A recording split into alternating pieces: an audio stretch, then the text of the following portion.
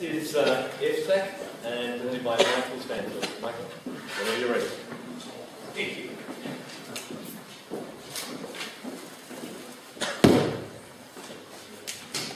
Good evening, and thank you for the opportunity to speak tonight. My name is Michael, and this here is Brody.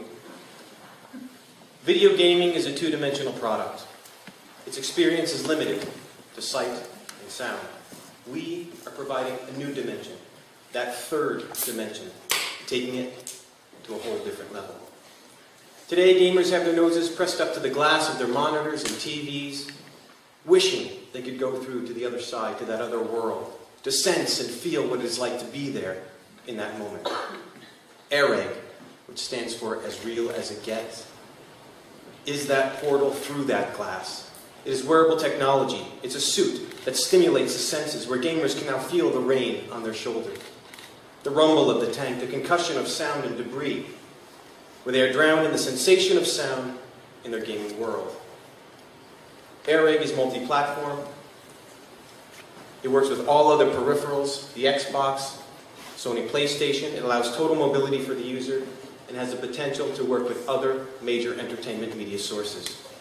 For the 40 million American and Western European male gamers between the age of 18 and 45 who are constantly looking for and driven by that advancement in virtual reality, ARAIG is as real as it gets. They are gamers who play first-person or third-person action, adventure, fighting, racing, role-playing, or shooter games on the PlayStation or Xbox. This is our initial market. And to access this market, we're using a direct e-commerce business model. Our Kickstarter campaign will be our initial pathway into this market. When online sales reach critical mass, retail outlets will be explored. Our team will see this project through development to commercialization, and it consists of a 6-member scientific advisory board and 5 core members. The core team experience includes engineering, hardware and software development, manufacturing, procurement, distribution, and finance. Some of our milestones to date include a prototype in principle, development specifications and costs, trademarks in Canada and the US, patent protection, and the design and structure of our e-commerce and community-based website.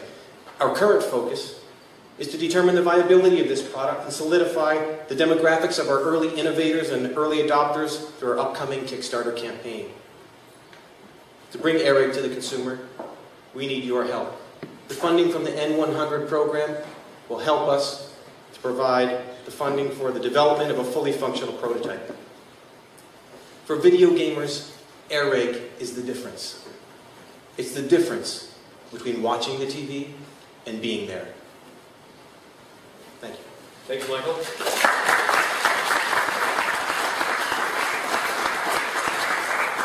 And a couple of questions from Shirley and Blake, but if we can keep the answers as crisp as possible, please. Sure. Yeah. Shirley? Do you have an example of a comparable product on the market, and if so, how did it get? Okay, so they're the comparable products. TN Games made a thing called Third Space Gaming Vest. So it's a vest, and it just has pneumatics that punch on the front and the back, 4 spots in front, 4 spots on the back. It's like $135, and that's all it is. The other one is D-Box, which makes chairs. They go in the theater, or you can have them in your own house. They're about $3,000. So those are the differentiation of price points and sort of what they are. Okay. Blake? Hi. Kind of continuing that line of thought.